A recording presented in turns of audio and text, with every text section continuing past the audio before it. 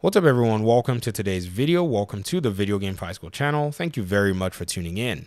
So I've been taking a look at the Arkham games, going back and playing again from a different perspective.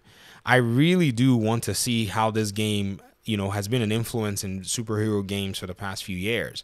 If you think about how Rocksteady, put this game together, they changed up everything about superhero games. After they made the Arkham games, it seemed like everybody crawled into a hole and just hid for years. I mean, if your game was not as solid, nobody even really remembered. And this has been a good thing overall for the gaming scene. But there is now a new superhero game that seems to have a big budget attached to it. And a lot of people are talking about it. And that is the Gotham Knights game. This game has been so controversial. There's been a lot of different sides to the conversation, and I make these kinds of videos quite frequently because from time to time, these sentiments will pop up in comments, questions, or concerns, and it's not like they're popping up on some random place like, Twitter or whatever. These usually come on our feed here in the comment section, and I like to highlight them because there are different aspects of the conversation that has to be, talked about. Now, just recently, one of my audience members commented on this, and it was quite interesting to see the comment because we haven't mentioned these in the these lines of commentary in a long time. But here it is. They said this game will be a flop. I mean, it's crazy. The gameplay sucks. Looks like a PS3 2012 game. Should have just copy pasted from previous Arkham games and added new features.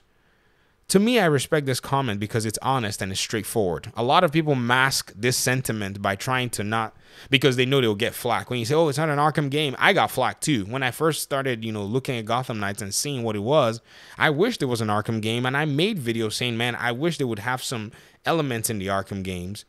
And some people were like, well, it's not Arkham, so why not kind of, see the game for what it is? And I don't think they were saying don't compare the game to Arkham. I don't think that's what everybody was saying. Some people were saying that, but you kind of have to compare a game to Arkham, to the Arkham games. The Arkham games are landmark games, but they're saying it in a sense that, yes, the game is taken in a different, format that will probably differ very heavily from the Arkham games. And it does seem like it differs heavily from the Arkham games. Now, let's also keep in mind that the Arkham games started from somewhere. It probably started out on a great foot, like, most very interesting and landmark franchises start from. And then some other franchises don't necessarily start on the best foot forward. Until maybe multiple games down the road, do you then start hearing about a developer or a franchise or a gameplay format in some cases. But we have to go ahead and take a look at all of this because if not, these conversations are just going to continue to span out of hand without anybody addressing the nuances in them.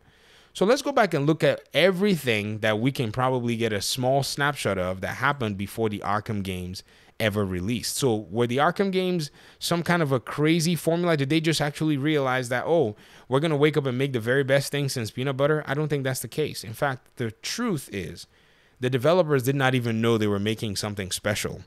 And so Stephen Hill basically in a Reddit AMA, many of you have seen this, and he's been working on games since 1996. He's the co-founder of Rocksteady Studios in 2004 with Jamie Walker.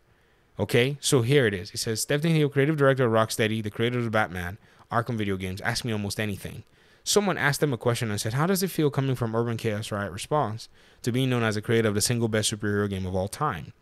Stephen says it's surreal now. When we made Arkham Asylum, we had no idea it was going to be popular until very late in development. I remember demoing the game to the publisher at one time, and there was 2 people from the publisher in the room. After about 3 minutes of the demo, they went and got someone to join, then someone else, and then someone else. By the end of the demo, there was about 50 people crammed into this tiny room. It was then we started to think that we might have something a bit special. The Arkham games had the environment to flourish. This is Warner Brothers Games Montreal's first game. And I feel like that environment for it to flourish has just not been given to it because a lot of folk here in our community, we prefer the Arkham games. And there's nothing wrong with that. But at the same time, we have to actually give this game that outlook. Don't buy it by all means. I'm not saying anybody should buy the game. I've seen a lot of folk talk about it, Some folk have said, oh, the game's going to be a floppy game. And I know why they're saying it. They're saying it because they haven't necessarily either come around or made peace as to exactly how they're going to approach the game. And when I say come around, I'm talking about in a situation where I was like, okay, let me see what this game is about. Let's see what's so special about this format. and let's give it a shot to see if it actually does measure up in its own right to a video game that's trying to achieve that format, an RPG game. In a sense, what it is they're kind of tilted, and this is what I think based on this comment that we just saw. I think they're kind of tilted that the game was not necessarily made like an Arkham game, but they just don't want to admit it because it's not really popular to say stuff like that.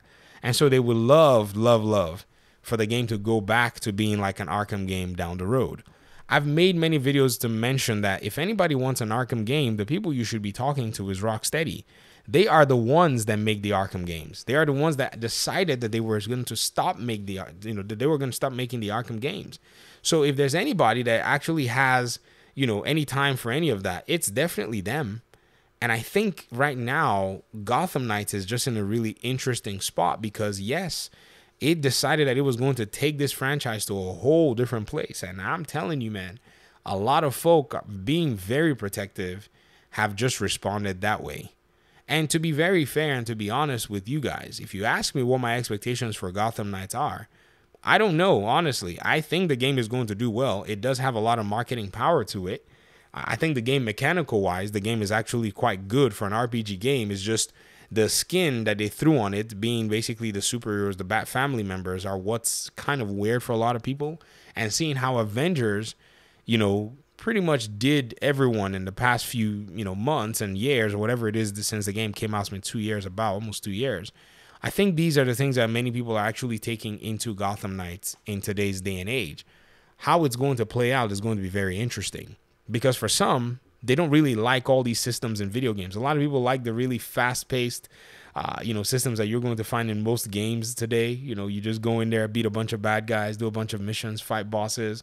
And so when you think about, say, Gotham Knights, it just makes some people go, whoa. I don't want to be doing some flashy stuff. I don't want to be, seeing numbers flying around. But there's a time and a place for stuff like that. If you play the Assassin's Creed games, I think you're going to like Gotham Knights.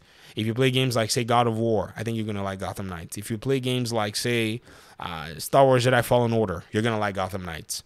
If you are into playing, say, maybe the Arkham games or games that have a little bit more of a fantasy to them, action-adventure games that are not fully RPG but light on RPG elements and stuff, then I think that's where the distinction comes in. And it's fine. A lot of people just need to know exactly where they are in terms of a game that they want to play. So maybe a game like God of War Ragnarok might be fitting for you. It's a game that's one and done. It's gone. Gotham Knights seems to be a game that wants to have continuity to it. So the distinctions are going to be very interesting to see how people respond and react to it. I'm getting Gotham Knights. I'm excited to see what the project's about. I'm excited that's an Unreal Engine 4 game. I'm going to be taking a very close look at it. The way the voice acting is, the way the characters, the story and the progression are going, to me, is really interesting to take a look at. But anyways, I just thought I'd bring this up again and just talk about it from this, the origins perspective and hear you guys' thoughts on the matter. Thanks so much for watching the video. I really appreciate you guys' time and audience, and hopefully we'll talk soon. Peace out.